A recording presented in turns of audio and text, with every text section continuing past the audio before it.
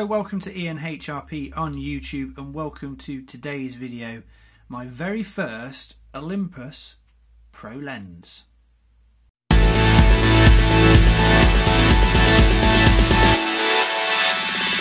Hello then, welcome to today's video, which is for the Olympus 12 to 40mm f2.8 Pro lens, my first ever Pro lens for any camera system. Even with my Canon, I never got their L series lenses, and I thought I would treat myself. This was brought second hand, and I would always recommend that you look for second hand lenses for these.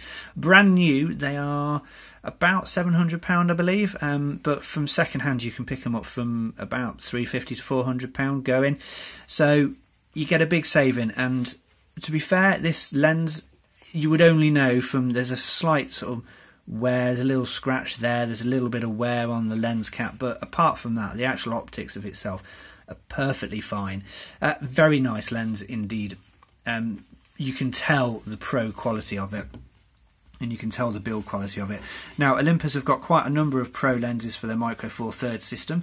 The zooms that I was looking at in particular were this one, the 12 to 40. I was also looking at the 14 to 100 or 12 to 100. 12 to 100 it is, isn't it?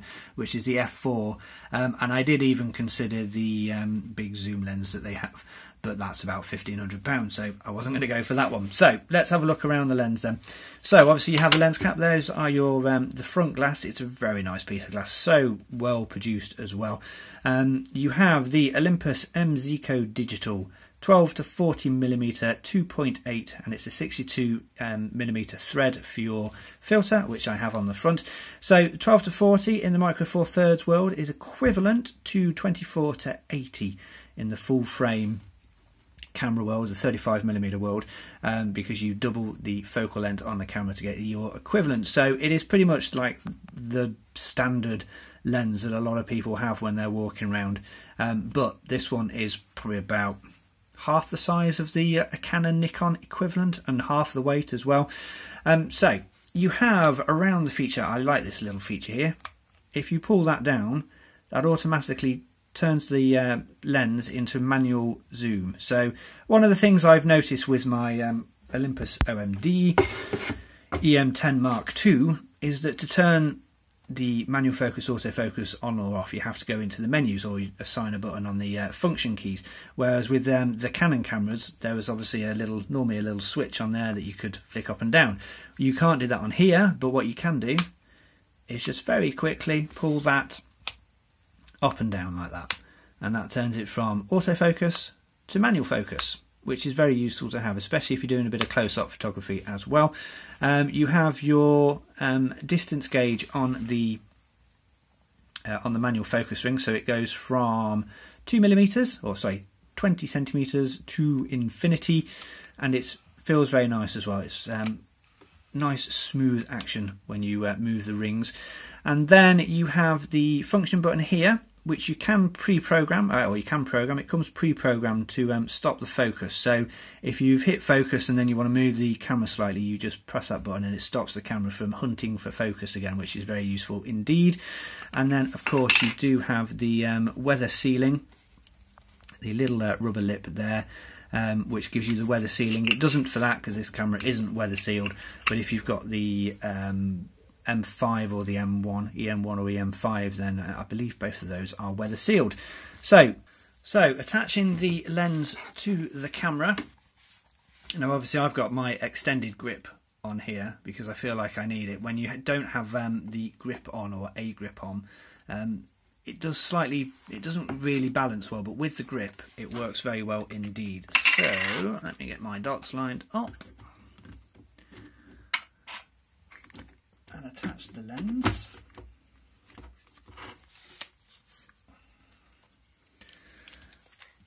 And there you go.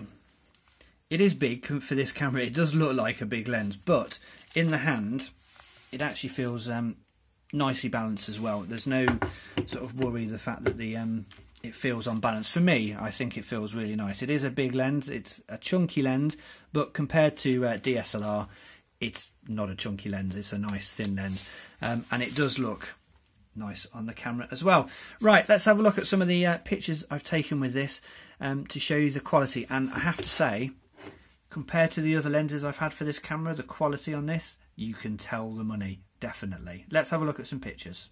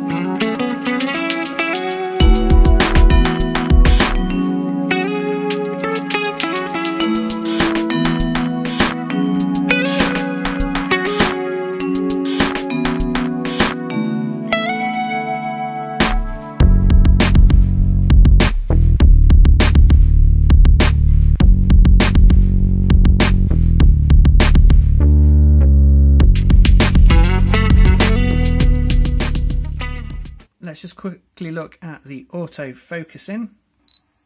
It's very quick. As you can tell, it is amazing what a good bit of glass does for good zooming. Very, very quick indeed.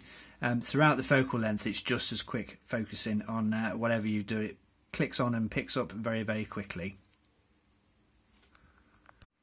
So one of the advantages of having an f2.8 lens is the fact that in low light, I've turned off my external light at the moment, the camera is able to pick up and let in a lot of light through the lens, so it works ideally for low light situations. You get a lot of light coming in, which means you can have your shutter speed nice and low when you're in low light as well. Indoors and stuff like that, it's very good for that.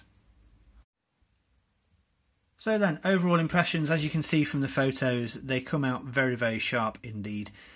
This is probably the nicest lens I have ever owned, and I've owned quite a few. Build quality wise, image quality wise, and just construction wise, it is so worth the money. If there's one thing, you've brought your camera and you want a good lens, the kit lens on that is fine, it's okay, but the little pancake lens, I don't particularly like it myself, I have to be honest. I don't like the motorized zoom, I like the manual zoom that you have with these types of lenses. So my recommendation, if you've got a camera like this, if you're looking for a lens to buy a pro lens if you can. The difference in quality between this and the non-pro range is quite stark actually, and it's a very, very good investment. So thank you very much for watching. I hope you've enjoyed this video. There'll be more videos coming up soon here on the channel. If you've liked it, give it a thumbs up, manky thumb. If you haven't liked it, give it a thumbs down. That's fine, I don't really mind. But if you do like it, why not subscribe for more videos like this? Right, until next time, thanks for watching. Bye for now.